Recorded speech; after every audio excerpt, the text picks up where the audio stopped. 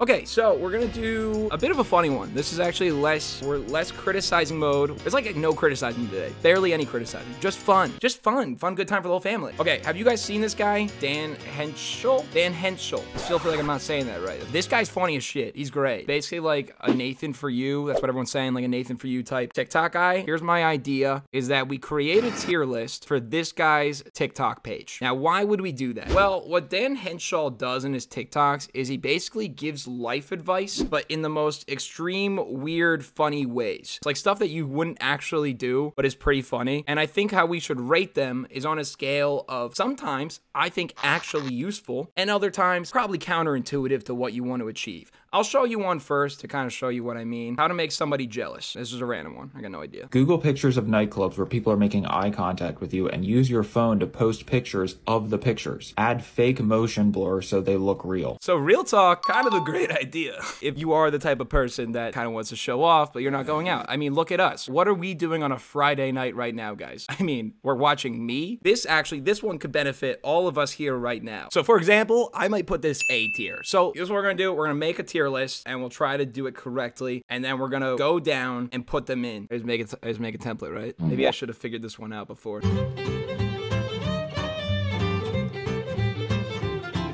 Go. God. So 1, super good advice. 2, actually useful. 3, basic. 4, counterintuitive. 5, dog shit. 6, fucking bad shit crazy. Oh, this is a big one. Damn, 12.5 million. Get out of any phone call. Get out of any phone call with this one trick. Oh my God!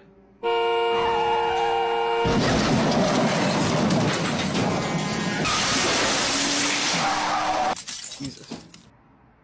Okay. Smart man! Oh, wow. Brutal car crash. Absolutely brutal car crash. But you know what? Yeah, I mean, I wouldn't call him back after that. I'll be calling other people. Get out of any phone call hack. All right, this one's a little bit over the top, but okay, start poll. That was so long. It was like 20 seconds. Super good advice. Whoa. Dominating the charts. Oh, Batshit Crazy's catching up. I mean, if we were to say in real life, if someone was to do this, I mean, there's no, you just wouldn't believe them. You just wouldn't believe them. All right, we're doing our first super good advice. If anyone was to actually use this one, it's fucking Batshit Crazy. But okay, you guys spoke your truth, and I'll listen to it. Get rid of anxiety. I struggle with anxiety from time to time. I'm sure several of you guys do too. Let's figure out the secret, how to get out of it. It is possible to train yourself to build a tolerance to anxiety using my anxiety training podcast.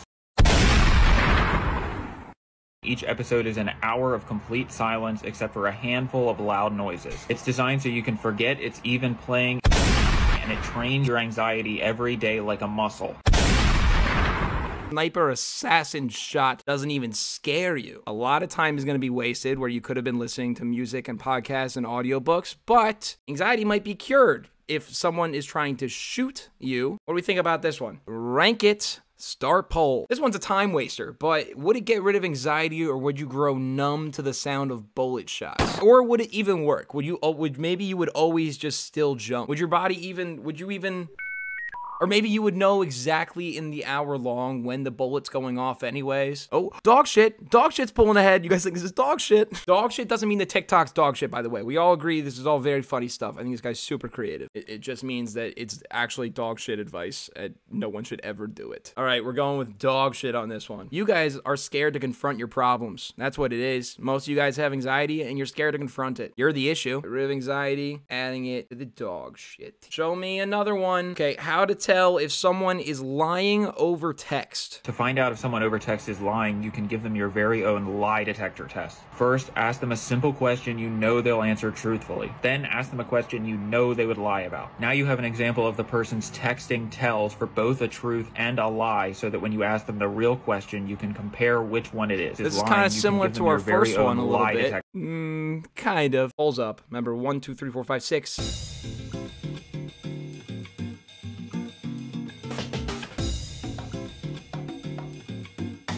we're leaning towards fucking batshit crazy again. I was leaning towards dog shit on this one. I think just most people, when they're using the exclamation points, it's not that they're lying, they're just trying to be nice. I think this one is dog shit in terms of it's not useful. You guys think fucking batshit crazy? We'll put it down. All right, adding it to fucking batshit crazy. It's our first batshit crazy? Are you kidding me? Wow. All right, let's peruse. What are we thinking? Okay, here we go. We got a hack. That's what I want to see. I want to see more hacks. Always remember if you locked your door, hack. Okay, great. There's nothing worse than not being able to remember if you locked your door. Always keep a lit candle under your doorknob. It'll be hot to the touch and you'll remember the pain of locking it to leave. Okay.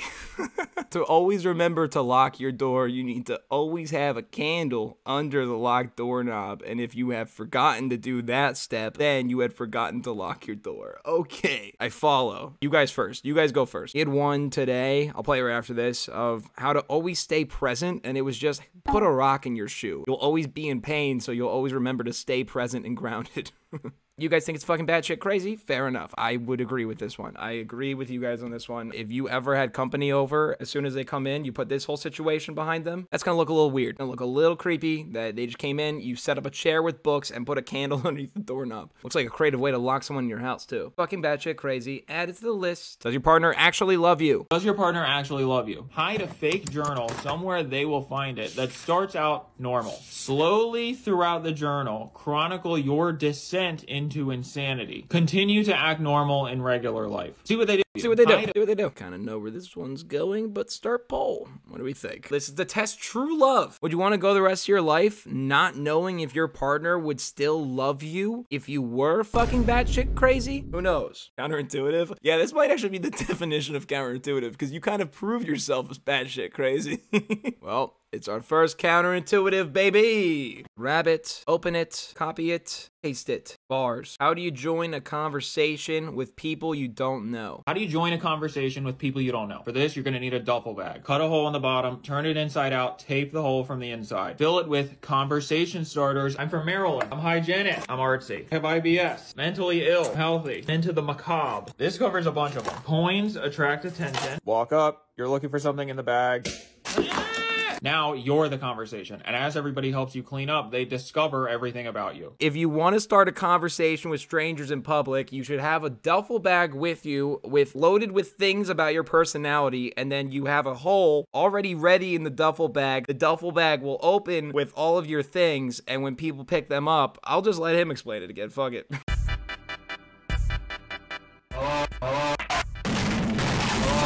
Great conversation starters. Let's be real. Great conversation starters. What do we think pulls up? But here's where I'm going to say it now. You guys saying dog shit. I think it's counterintuitive. Because if you're so scared that you can't join a conversation, then you wouldn't do this.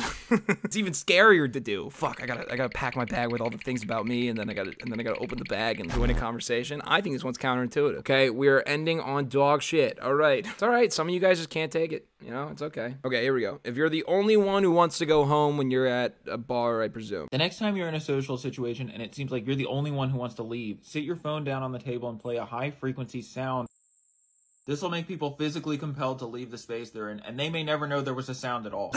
I like this one. I actually really want to try that. I think that's wicked good, actually. It would be like, what's that noise? Yeah. Actually, the comments already said it. I tried this. They all just collectively started shouting, what's that noise? All right, either way, you guys think actually useful. I kind of agree. We're getting good now. We're getting good. This one looks like one I want to see. How to get more matches. I want more matches on the Hinges and the TikToks and the Tinders. Let's figure it out. First thing you want to do is make the most attractive version of yourself in FaceApp you can possibly make. Once you get a match with this, remove one effect. So let's take off my smooth skin. Now let's start slowly reducing my cheekbones until finally you have regular me and the person never noticed. Oh, interesting. This guy is so wickedly creative. It's actually insane how consistent he is. It's like a new one every single day. His TikToks are just starting to be how, like, literally just gaslight people. Just make people think they're crazy without them realizing it. All right, polls up for this one. Is this actually useful advice? Super good advice so far. Damn. All right, we think this is super useful. I tend to agree. I mean, again, a lot of work, but and it is catfishing, but it's only slight catfishing. It's very minor catfishing, and you end up with the real you. So were you really ever were you really ever lying? Yeah, probably at some point, but you know, bing bada boom. I still can't believe we put how to get out of any phone call as super good advice. The one where you play a minute of a very loud car crash. Okay, let us find another one. Drink more water hack. 9.6 million. Okay, sheesh. Completely seal your phone in a Ziploc bag and poke a small hole using a fork. Take a large glass of water and sit in bed. Drop the Ziploc bag into the glass of water. Your only option will be to drink the entire glass as quickly as possible before it fills up with enough water to actually damage your phone.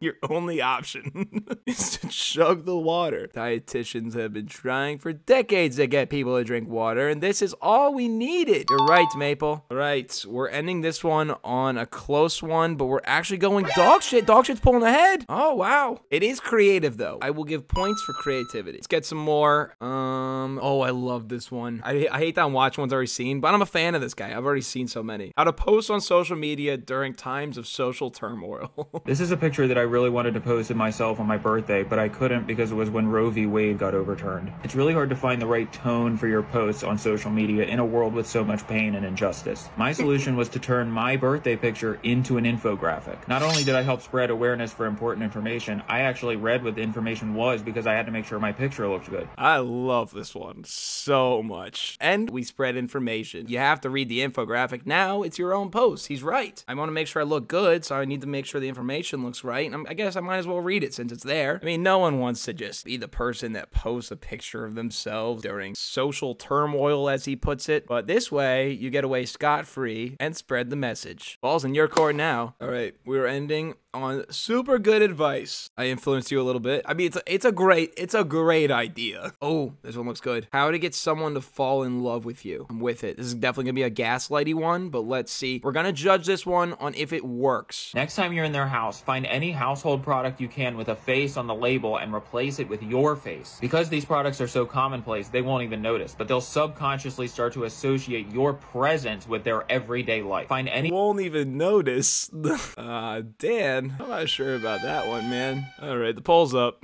I'm not sure about won't even notice. I'm not sure it will make them like you more either. Yeah, all right, so fucking bad shit. Let's say practicing good eye contact. I think I remember this one. Hi, could I get a pastrami, hot pastrami on sourdough with macaroni salad? To practice making good eye contact in real life, every time you have to make a phone call, pull up YouTube videos of people staring at you. I miss you so much, baby. Hi. All right, so this is for the anxiety-riddled people. Stare at a video of people staring at you while you talk. Maybe that would help me when I'm streaming. Maybe I should just have I buy a third monitor just for a video of someone staring at me. That might spice things up. Super good advice. All right, super good advice for putting it down. I'll let you guys choose from these. Make someone not mad. Make someone not mad at you anymore. 11.3 million, holy shit, okay. If you think somebody's mad at you, hand them a cup that you've made sure will fall over as soon as they set it down. Oh, no! Make sure it spills all over a picture that you've previously told them is the only one you have of your dead grandmother. I think this picture is like the only thing I have of her. Let's have some cold brew. They'll feel so bad and embarrassed about this that being mad at you will seem selfish to them and they'll drop it completely. That's one way. Yeah, again, I'm not gonna say anything. How is he making sure it spilled? Oh, he's got coins weighted on it. Oh, no! No, make sure it spills. My picture of my dead grandma, the only picture of her that exists. Ah, I just told you about that. Oh man, oh, you guys think it's fucking batshit crazy? Oh, I'm not with you. I love this one. Fucking batshit crazy? Are you a psychopath? Are you a psychopath? This TikTok will show you if you're a psychopath. Here's a picture of a guy with a cheeseburger for a head eating his own head. Pretty funny, right? Well, hopefully it's not so funny now that you know he's doing it next to a sick person in the hospital. How about this one? This is a funny squirrel with its cheeks full of corn at a grave site next to two mourning parents. Last one, surely this is just a dog with its snoot stuck in a piece of bread. And you're right, it is. So it's okay to laugh at this picture if you think World War I trench warfare is funny. This TikTok will show you if you're a psychopath. Here's a picture of a guy. Oh, he got me. It's not even advice. I don't think the trenches in World War II are funny. I don't think that. Let's do one more. How to be liked. All right, this is the last one. How to be liked. We all want to be liked. Let's figure it out. Anytime you're not talking, play the sound of swarming bees at a volume that's audible but blends into your surroundings. Only pause it when you're speaking. Because humans are instinctually afraid of of this sound. This will make anyone around you uncomfortable except when you're talking. They're not going to ask you about the swarming bee sound effect that's being played. All right, I said it was the last one. It will be the last one. Start poll. Poll is coming in. The results are coming in. We're calculating the results. We're calculating. And... it's a close. It's a runoff. It's a runoff. Somebody put a vote in. Someone put a vote in. You gonna fucking steal me here? Okay.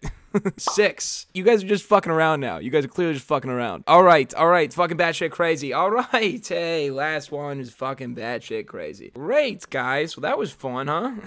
Dan, your TikToks are great. Some of them are batshit insane. Now I'm gonna save my computer from exploding and quit Photoshop.